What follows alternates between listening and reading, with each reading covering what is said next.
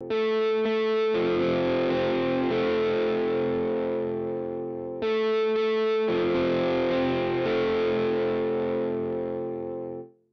there guys, alright, welcome back to another awesome video. We have another top 10 video. Today's top 10 video is going to be the top 10 best MCU villains. I feel like that's very a little self-explanatory, but real briefly, these are, in my opinion, my favorite MCU villains. If not, in my opinion, the best. I know there's definitely a bunch I'm forgetting. And if there are some I'm forgetting, let me know in the comment section down below. And just a fair warning that there's going to be some spoilers on certain things and maybe key elements that happen in the MCU with these villains and just within the MCU and with performances. And without further ado, let's get into this. And at number 10, we have the Scarlet Witch. Definitely one that is not a fan favorite, and I've gone into detail about how much I feel like they were trying to build up to Wanda Maximoff becoming the villainess at some point, with how much she's just been through, how much pain and sorrow she's gone through with the loss of her brother, the loss of her parents, Thanos killing Vision, the love of her life, and losing her real / not so real children. All that agony, all that pain, feel like it was building up to her becoming the villainess, especially that moment of her just taking out her aggression on Thanos in Endgame. And of course there obviously is the manipulation of the Darkhold, why she is the way she is, but I feel like there's a little bit of sympathy to why she's so deranged, and we witness how powerful the Scarlet Witch can be. At number 9 is Hela. I feel like I'm going to probably say this again if and when I talk about Thor Ragnarok, but originally I didn't like the idea of Hela being related to Thor and Loki. But I think after I had seen the movie back in 2017 and having it sit with me, I did like the idea that it built a personal connection. It wasn't just, I'm here to destroy Asgard and mwahaha. There was more of an elevation to it, the character, with her being the daughter of Odin, the firstborn, and being his executioner, being his weapon, and they conquered all of Asgard with an iron fist, and she never really felt like she had a personal life, really had no choice, and was almost like forced like a caged animal. And plus Cate Blanchett really just alone, her performance just elevates it to new levels.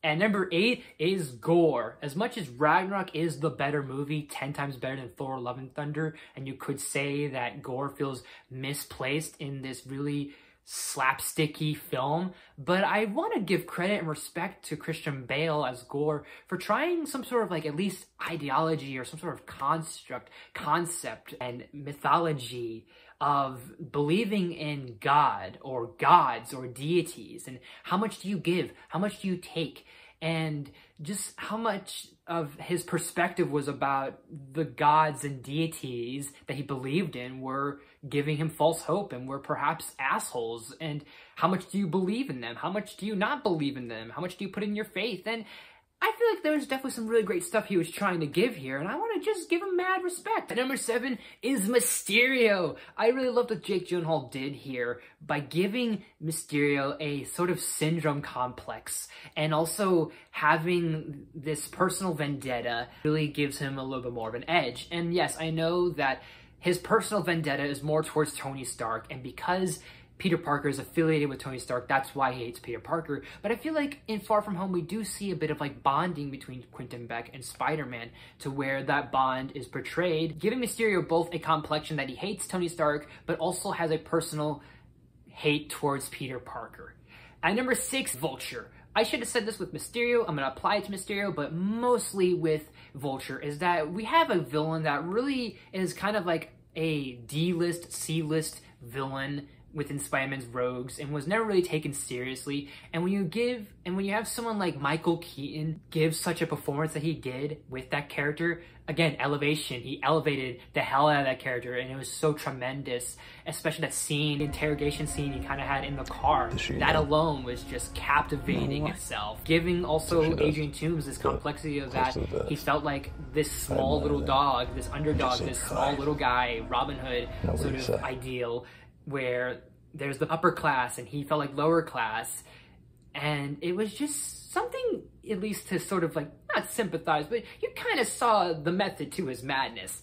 All right, we're nearing down my final 5 on my list. And at number 5 is Namor. I wasn't crazy about Namor in the comics, but I feel like with what Tenoch Huerta and Wakanda Forever did with Namor really made me like the character a ton more, for sure.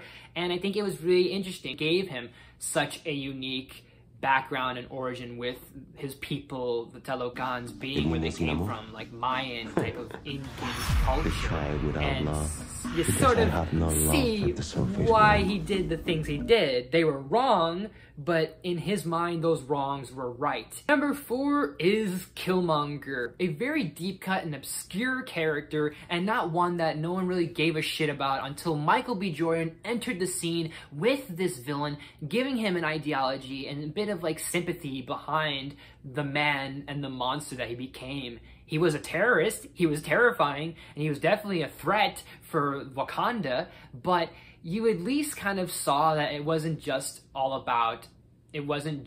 being a villain, and it wasn't just about villainy. There was a point to why he did what he did, and he wanted the rest of the world to have these things, and even he was so right to the point where T'Challa even saw what Killmonger was doing was right by telling his ancestors that you guys turned your back on this child at such a young age. How could we do this to our own people? And how can we do this to the rest of the world? How can we turn our backs on everyone and turn our backs on our own? And Killmonger really proved that tremendously. At number 3 is Baron Zemo. I have a soft spot for Baron Zemo. I've had a soft spot for him even before the MCU had him in Captain America Civil War. But when I saw him in Captain America Civil War, man, did Daniel Brühl really make something just intriguing about the man. And I just love the sort of operation and the plan that he so almost constructed and almost pulled strings together by having Captain America and Iron Man be at odds with each other, and him being the one that kind of had everyone be fighting each other and having each other tear each other apart is just, it was so cool, so amazing. I still love the guy, and I mean, come on. And I don't know what to say. I don't know what to say about this here too. He's just another villain that I loved since the comics, and the MCU just brought him and shed more light to him. Number 2 is Loki. We cannot go wrong with the first MCU villain that really made us go, wow, we can actually like MCU villains. MCU villains could be good. And that is done so well with Tom Hiddleston. I mean, we can brag and give so much praise to him. And all that praise is well-earned and well-deserved because not only how long he's played the character and just how much he's just really add new layers to Loki, because he was just seen as just the god of mischief, just a trickster. And Loki was the huge first example of a villain that could have sympathy in the MCU and in these Marvel movies and be like, wow, there's something sort of like tragic to him. And before I unveil my number 1 pick, here are a few honorable mentions. The Red Skull. I just like Hugo Weaving as Red Skull in that first Captain America movie, and I loved Captain America, the First Avenger. Not a lot of people love it. I still do. Agatha Harkness.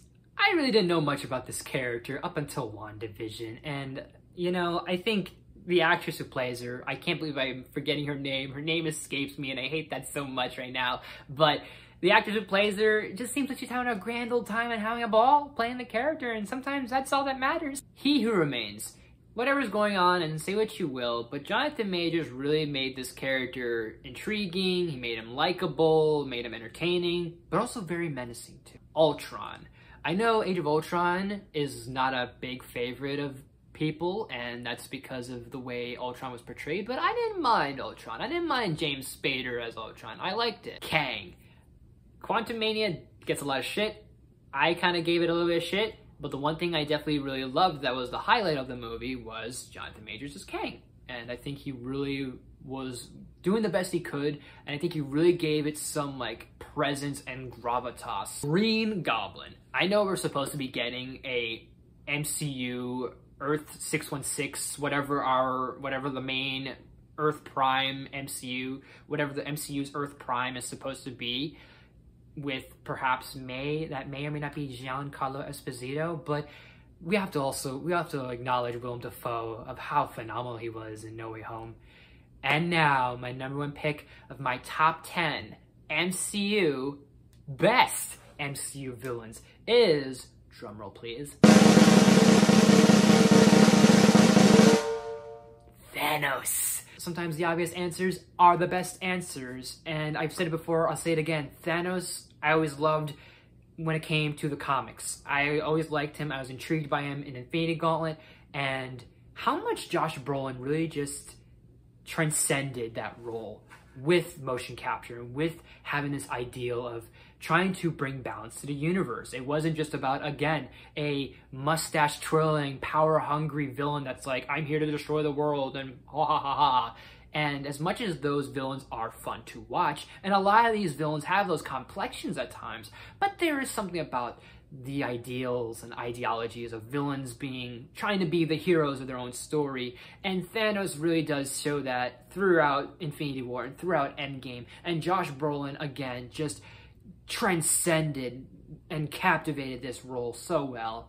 And those are my favorites, and those are the best MCU villains. Let me know in the comment section down below, like I said, what are your favorites? And as always, guys, thank you so much for watching. If you like the video, please smash that button. If you're new to my channel, please subscribe. I do awesome videos every day, if not every week. Make sure you ring that bell with new videos every day of the week. Share the video with your friends, all the good stuff and more. Leave suggestions down in the comments. You name it. I'll link to it as best as possible. We've got another top 10 video coming up, a few more reviews, and we're just going to keep the pattern going.